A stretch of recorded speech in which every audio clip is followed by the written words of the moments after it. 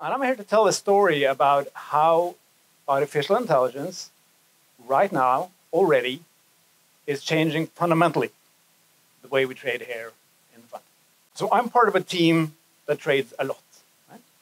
I'm sure you know the fund has received record inflows last year and a half. Right? I'm in a team that trades those inflows. We have an active leader group making active investment decisions. Many of those decisions come to our team as well. Okay? So just through our team, this is not the NBIM number, this is our team. Right? We did $100 billion, 1000 miljarder kroner. That's 2/3 of the state budget. Right? So when we evaluated ourselves and asked simple questions, are we good? You know, are we really good in doing our jobs here? It was a little inconvenient to realize that, you know what? We're not. With numbers like these, you better be, and we were lagging. Two main challenges for us. One, like information overload, as I said, showed you, right? 9,000 companies. I mean, that's such a broad universe. It's impossible for me as a human being to keep up with all that information, right? It's a hyper-competitive financial market out there. How am I supposed to outperform in what I do in such a broad universe? Like, in all honesty, I'm just not smart enough to keep up, right? Challenge number two for us is speed, okay? We have an investment horizon in our team of days and weeks, not months, not years. If you want to own the best companies for the long run, Nikolai has a great book for you. Read it. But we're not it. Right? We're in the moving business here. We're not in the storage business. We crisscrossed the organizational chart with no respect and picked people we knew had skills in technical areas, in business areas, academics, practitioners, traders, students, importantly, right? And asked, how can we improve the situation? Is there some sort of analysis we can run, other models we can build to help us manage our flows? And yes, there is. And here it is. We simply ask one question.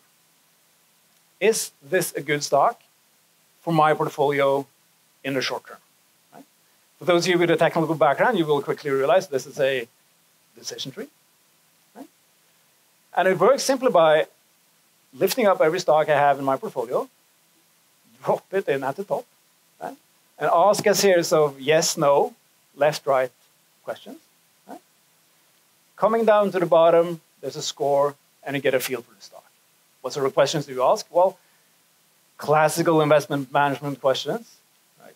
Valuation, is this a value company? Is it a growth company? What about margins? Are they improving? Are they deteriorating? How about sales? Is it going better now? Is it compared to its own history, compared to peers? All these sort of, call them classical, fundamental questions. Right? And then we also ask, call it technical questions, trader questions. Right? How is the price going? Is it volatile? Is it trending? Is it stable? What about volume? Is the stock trading a lot now?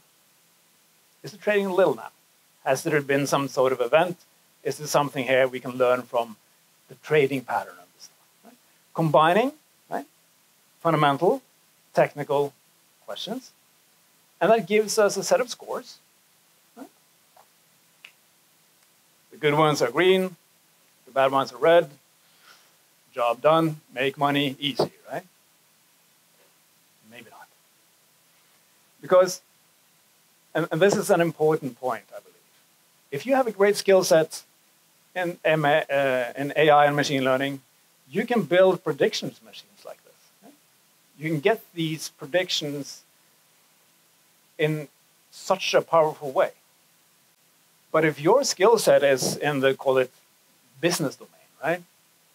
If you're a problem solver, if you're like a developer of improving the ways we work, AI and machine learning can be a tremendous tool for you as well, right?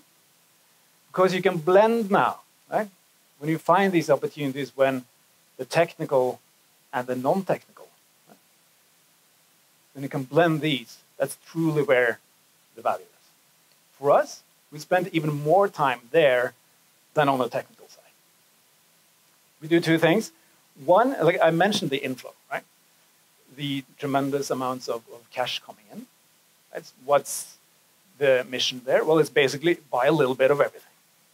And when you have such broad programs, you know, well, I will be buying some green stocks and I will be buying some red stocks. And simply by taking an existing process, which we understand well, and then enriching it, okay, with the information from the AI predictions, we do the green stuff a little earlier and we do the red stuff a little later. Quite simple, right? Take a little bit of risk, prioritizing which names to buy early and which names to do later. And that has generated meaningful P&L for us. It's been very low risk.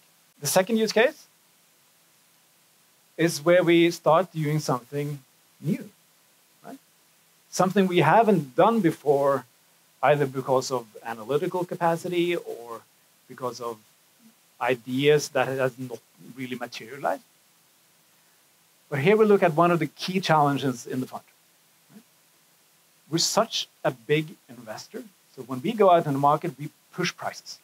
Right? If we buy too fast, we push the price up. If we sell too hard, we push the price down. It's a significant cost for us. When we have predictions, right? You have the green stuff and the red stuff. By inverse, you also have the stuff in the middle, right? That's not crucial. You can be patient there. We can slow down. Many institutions, many funds, many players, hedge funds, will use AI and machine learning to speed up, right? We use it to slow down, right? I don't want to play that speed game. I don't want to play their game. I want to play our game. When we start with our needs, our characteristics, what makes sense for us. This makes perfect sense for us, right? Slowing down, reducing market impact, predictions build patience. I'll leave you with this one. There's a tremendous opportunity here for all of us in this room, in our careers, for me in mine, for you in yours, right? To learn so much. AI can really uncover like deep truths of what's driving the market in a much more granular and effective way than before. Right?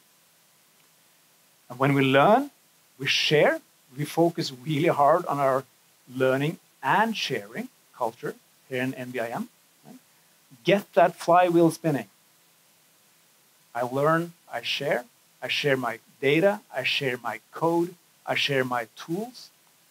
You can build on my stuff, I can build on your stuff.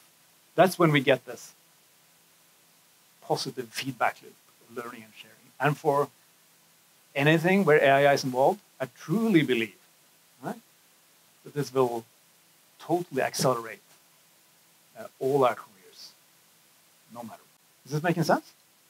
Right, very good. Happy to chat with you afterwards. And I'll leave the word back to you. Thank you.